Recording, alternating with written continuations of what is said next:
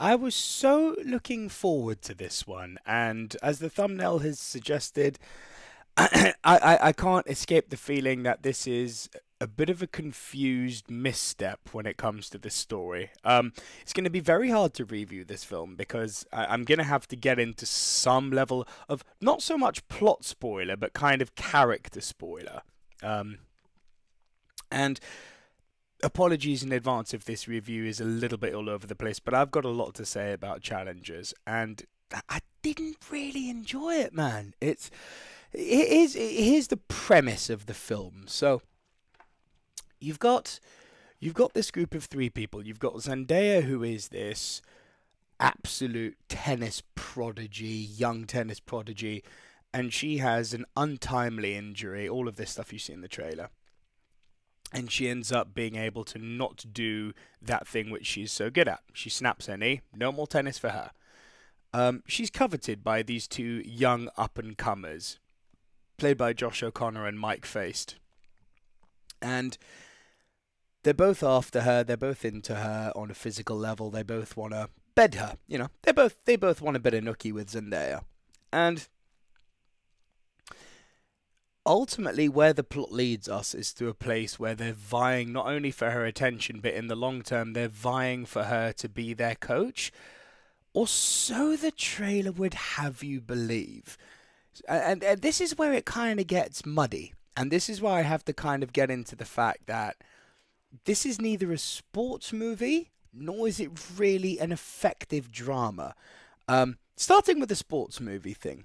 Now, don't get me wrong, what I'm about to say there are exceptions to, which I will quote. I think to get the full breadth of grandiosity, you know, the dramatic stakes that go hand in hand with anything sports related. Let me get my camera more centered. The dramatic stakes that go hand in hand with anything sport, be it a World Cup final, a Rugby World Cup, the Olympics, whatever. The bobsledding with cool runnings, ski jumping with Eddie the Eagle. The event where the drama unfolds has to have a level of gravitas to it. Now, I know some people may now be screaming, oh, but what about Rocky? What about Rocky? Well, here's the thing about Rocky.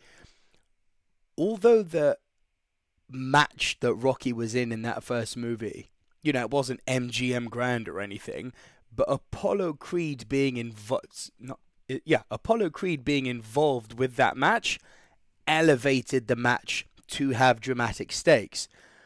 And this is where the problem with the Challengers lies as a sports movie. Is this isn't a big tournament or anything. This is literally a throwaway challenger tournament. And editing-wise, the movie jumps back and forth a lot, but it's all centered around this challenger tournament where you've got Mike Faist's character, who is the more successful of the two, who's, we find out, married Zendaya, and he's having a crisis of confidence, and Zendaya suggests that he enters this challenger tournament to get his confidence back up before going on to bigger tournaments, because likely in this challenger tournament he's going to wipe the floor with everyone. And so we come to the final, and the whole movie intermittently jumps in and out of this final match that is between the two friends, Mike Faist and Josh O'Connor's character. Now, Josh O'Connor, he's not had the career trajectory that Mike Faist has had, and he ends up in this challenger tournament, and of course, the final is the two of them together. We don't see the tournament unfold. We just see the two of them in this tournament together. There's not very much in the way of sporting spectacle. You see a few serves here and there, and then we get back to the dramatic stuff. So as a sports movie, it's kind of an uncompromising failure because the stakes are just not high. So what the movie tries to do is to bring the stakes up. Okay, we need to add in some character stories, some character beats, some dramatic gravitas to make the sporting gravitas feel that much greater. Now, they have one very clever moment in the movie where Zendaya explains just what tennis means. It's not just sport, it's more than that. It's a relationship between two people. That's what she strives for. Then she has her untimely injury. And here's where the problem with the movie lies, because all of the three people in this movie, Zendaya, Mike Faist, Josh O'Connor, they are all inherently freaking unlikable. Zendaya is bordering on having a bit of narcissism, a bit of narcissistic personality disorder.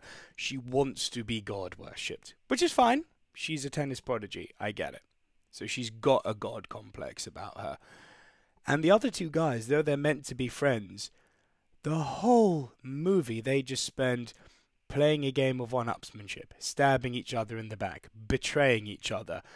There's not a single moment in the movie where I felt myself kind of latching on to one character, being like, oh, okay, I kind of get where you're coming from. I just spent the whole movie kind of going, you're all pricks.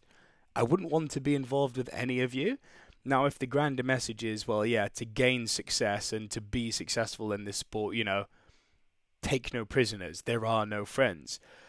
But that's a direct contradiction with what I told you was being framed as the sporting event, because if they're this level of deprived for basically little to no return, because it's a challenger tournament, ooh, like the return on their investment of depravity, you know, the depravity in this case being really unpleasant individuals and just bad people in general, you know, if on the back end of that they were like winning Wimbledon or the US Open or the Aussie Open or Roland Garros, I'd be like, you're a prick, but at least you got something to show for it.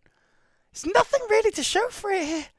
It's like they're bad people and they're not even competing really at the highest level. So it's almost like this cesspool of, you're not really particularly good sportsmen. I mean, you're pros, obviously, but you're not at the top of your game, and the movie's not presenting you that way. None of you are good people, and there's nothing really for me to get excited about here.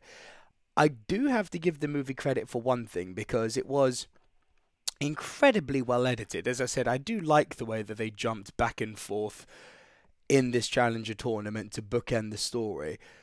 But you do have to stay switched on, because we're talking about 13 years ago, 2 weeks later, 7 weeks before, 7 days later, 2 hours before. Like, the movie literally just jumps all over the place.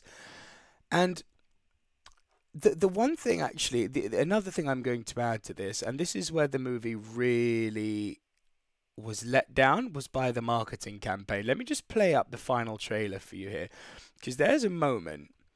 Let me bring this up. There's a moment which is going to be coming in a moment. There's a moment which is going to be coming in a moment. There's good English for you. Let me just let it roll here. This, one of the sexiest movies ever made. So not. Listen, this movie was sold to me as being a deeply dramatic character piece, bookended by being an engaging sports movie, and being presented in the marketing campaign as being, as I just quoted, one of the sexiest movies ever made. There is nothing sexy about this movie. Nothing. That threesome scene you see between Zendaya and the boys, which has been in every single piece of marketing there, it's 2 minutes. 2 minutes and it's done. There is nothing else that happens. So, in terms of it, look, I'm not looking for hardcore porn here. This isn't what I'm about, but there was nothing sexy about this movie. Nothing. So I don't know why they chose to go down the route of presenting it that way. I mean, there's a scene where Zendaya straddles her boyfriend, who's Josh O'Connor at the time. She straddles him, and you see her booty. And she has a lovely booty. But without objectifying Zendaya, which is not what we're here for, there's nothing sexy about this movie. So the fact that it was missold, and I mean radically missold, as being some sort of sexy drama, it wasn't. The fact that none of the characters were really that good of people, and all of the hubris they had wasn't rewarded, and the fact that they went to the levels of human depravity they did, and I say levels of human depravity, it wasn't really anything that deep. This has seen it all before. Hey, I slept with your wife. Oh, I cheated on you. Oh, I betrayed you. Oh, I got a one-upsmanship on you. It's like, okay, yeah, cool. And what have you got to show for that? Nada. You're in a challenger tournament. Whoopee effing do. And then in terms of it being a sports movie, as I just said, it's a challenger tournament. So the movie doesn't... It tries to do everything, and it kind of ends up just not being able to deliver on any front. So as a result, I've got to give Challengers a very mediocre 5.5 out of 10 score. And don't get me wrong, I wanted to love this movie. but I couldn't. It was just it's fine. I'll say one thing I probably should have added. Zendaya's performance is very good. She is very, very good in this, which is why it got, after 10 minutes or so of bashing this movie, it got over a 5 score. Zendaya does elevate this movie. But there's nothing really to get excited about here. It doesn't shine a good light on tennis. It doesn't have any original dramatic beats. The editing's okay, but beyond that, there's not much to be had here. I personally can't quite get my head around why everyone's losing their mind for this movie. But hey, I want to know what you guys thought. Are you one of the people losing your mind for this movie? Did you like it? Leave your thoughts in your comments below. If you haven't seen it, is this review making you want to go and see it to make your own opinion up? I encourage that.